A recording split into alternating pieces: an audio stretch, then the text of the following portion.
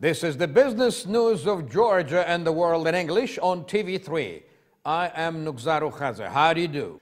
Georgia has a new president.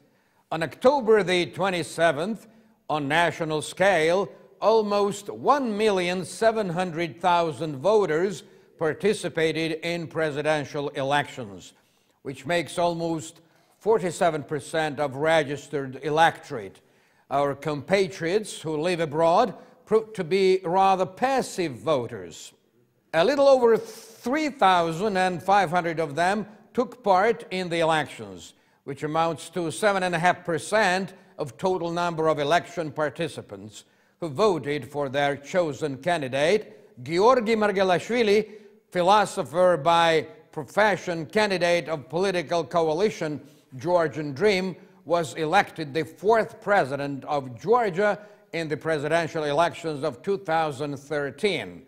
International organizations and observer missions acknowledged the results of elections and assessed the process as one more step towards democracy in Georgia. In 3 weeks after the elections, the space in front of the old building of Parliament in Tbilisi will become the venue of main political event. The fourth president of Georgia will take the oath in front of the former parliament building. The expenses connected with new president's inauguration will be specified shortly. According to Nodar Khaduri, Minister of Finance of Georgia, they have set up a special commission which will calculate the inauguration expenses. The finance minister says that in view of the fact that President's reserve fund is used up, the Georgian government will have to cover the inauguration and overhead expenses. List of the guests invited to the inauguration ceremony will come to public knowledge in the nearest future. In the words of the Minister of Foreign Affairs of Georgia, Special Commission is working on the issues of inauguration, which will make up the list of invited guests. At the first post-election press conference, President-elect Georgi Margelashvili declared that serious work will have to be carried out in the sphere of the country's economy. How would the elections that were conducted against the background of stable environment affect the development of Georgian economy? According to the assessment of the Vice President of the Chamber of Commerce and Industry, positive tendencies of last year's parliamentary elections continue. They have already influenced economic activities. He believes that the eliminated doubts regarding democratic institutions in Georgia will promote investments on part of foreign as well as local investors. Presidential election was one more step towards democracy. It contributed to the improvement of investment environment, making it attractive for local as well as foreign investors. Emzar Jgeranaya, professor of Tbilisi State University, thinks that political stability is directly connected with the growth of investments. He believes that the factor of peaceful and democratic presidential elections eliminated the main obstruction that was constraining the economic processes. Meanwhile, Paata Sheshalidze, president of New Economic School, considers that the factor that promotes business development is not just democratically performed elections, but mostly the newly formed economic liberties and scaled down economic regulations.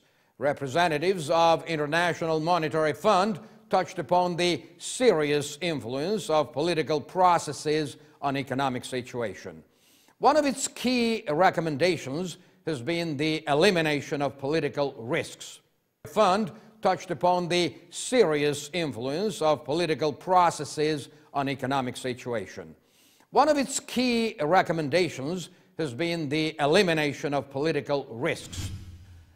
At the joint press conference of Georgia's president-elect and the country's prime minister, Bidzina Ivanishvili talked about the new premises for the theater of music and drama, which is under a prolonged construction on the territory of Riche.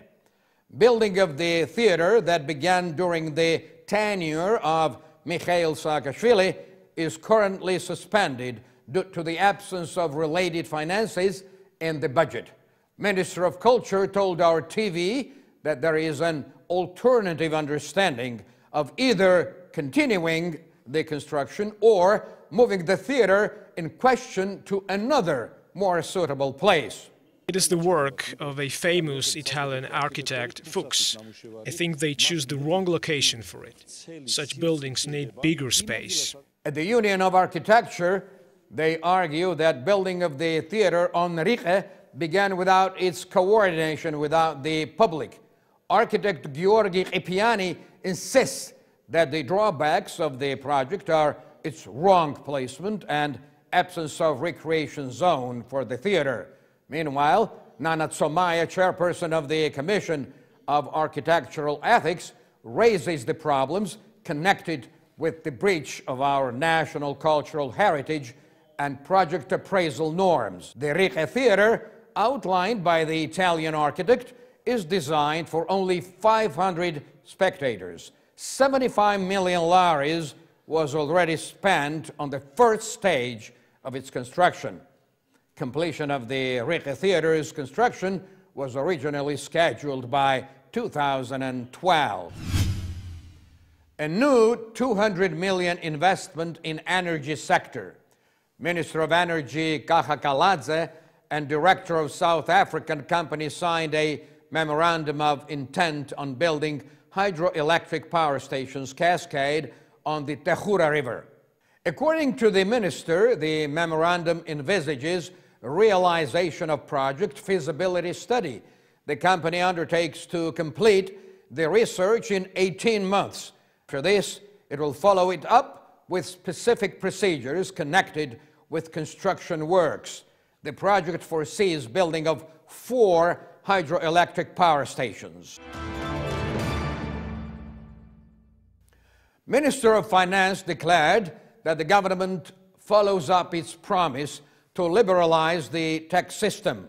According to Nodar Khadouri, the minister will be deprived of the right to interpret the law. At the same time, the taxation body intends to cut down the time of examining the documentation. As of 2017, the Internal Revenue Service will be allowed to examine only the information pertaining to the last 3 years. In the rating of doing business 2014, Georgia moved up by 1 step and took the 8th place instead of the 9th. Better than nothing, huh? At the same time, among 189 countries, Georgia holds the 1st place regarding the property registration. In the said rating, South Korea outruns and Norway follows Georgia. Among the post-Soviet countries, Georgia is number 1 by this rating. Armenia is on the 37th place. Russia, the 92nd, and Azerbaijan, the 70th. The leaders of the rating are Singapore, Hong Kong, and New Zealand. Russian telecommunications company MTC answered Prime Minister Bidzina Ivanishvili's statement in the letter addressed exclusively to TV3.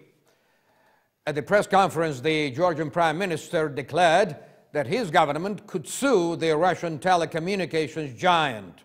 Ivanishvili backed up his claim by the fact that MTC practically proclaims the region, distanced by only 200 meters from the occupation line, as the territory of the Russian Federation. MTC categorically rejects the fact that it owns stations on the territories of Abkhazeti and the so-called South Ossetia. However, it makes no comment on the issue of Georgian government's intended suit against MTC. At the Georgian Ministries of Foreign Affairs and Reintegration, they say that the case is under consideration. In the words of Paata Zakarishvili, unlike the previous Georgian administration, the current government will give fitting rebuff to such actions of Russian companies. By all means, we'll view the action of this company in the light of legislation, and appropriate administrative bodies of Georgia will take fitting measures. Meanwhile, Prime Minister's personal envoy for the relations with Russia says that he will make specified statements only after he studies the case in detail. A few years ago, Communications Regulatory Commission of Georgia introduced sanctions against Russian company Megaphone and imposed on it a fine of 1 million laris. However, those sanctions produced no effect on the company that was functioning on the occupied territories. At the Regulatory Commission, they say that they will impose sanctions against MTC as well. Though they are not sure how effective their sanctions will be. MTC is one of the biggest telecommunications companies throughout the entire CIS, Commonwealth of Independent States.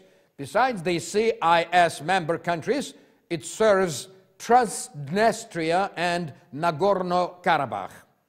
In the occupied Abkhazeti, they beat 3 ethnic Georgians with truncheons and kept them locked up for 8 hours. The chairperson of non-governmental organization Displaced Women for Their Rights informs. According to Nona Ubilava, 3 residents of the Okumi village of the Gali region were detained. When they were crossing the so-called border, they beat them and released them after they paid 2,000 rubles. Chairperson of the non-governmental organization addressed the Euro-Union Monitoring Mission and the Ministry of Reintegration and requested their adequate response. On behalf of Georgian troops stationed in Afghanistan under the International Security Assistance Force mission, officers of Georgian Armed Forces handed the state banner of Georgia to Prime Minister Bidzina Ivanishvili. The banner was waving at the Georgian base in Afghanistan.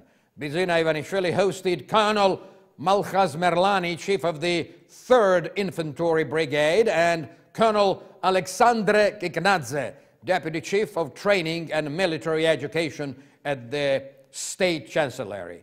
Minister of Defense Irakli Alassania attended the ceremony. Underwater tunnel that will connect Asia to Europe is the vision of the 19th century.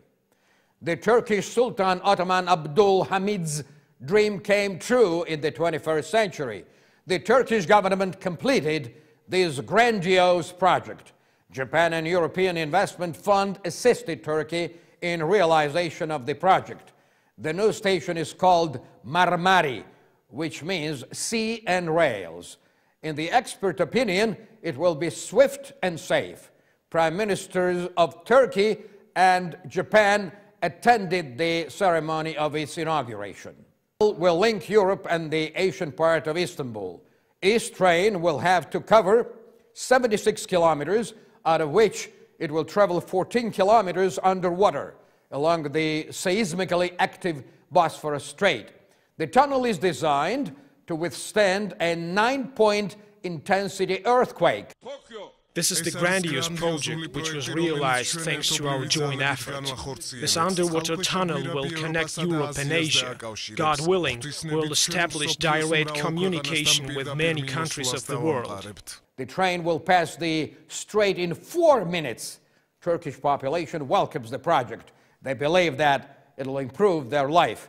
As they say, trains will move by 2-minute intervals and they will carry 75,000 passengers per hour.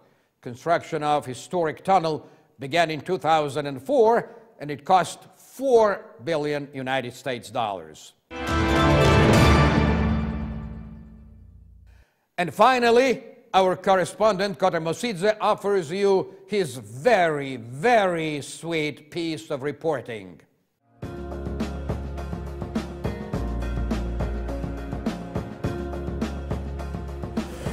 No doubt, chocolate is a very popular dessert used all over the world, and its production is a very lucrative business anywhere you go. In Georgia, chocolate production has a long history.